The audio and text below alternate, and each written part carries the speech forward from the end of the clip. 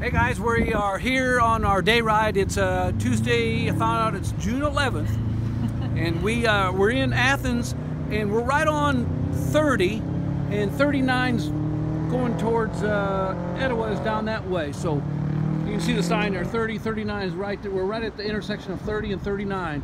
This used to be the Country Patch, wasn't it, Pamela? The Country Patch. Yeah. It is now Ruthie's Home Cooking. We just had lunch, and man, it was good.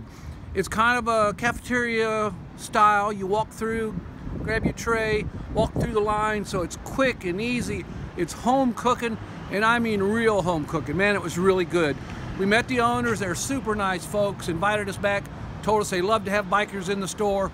So maybe in a couple of weeks we'll get together an afternoon ride, come down here and eat. Recommend if you're in Athens, stop by Ruthie's. Yeah. We are enjoying the day, heading out.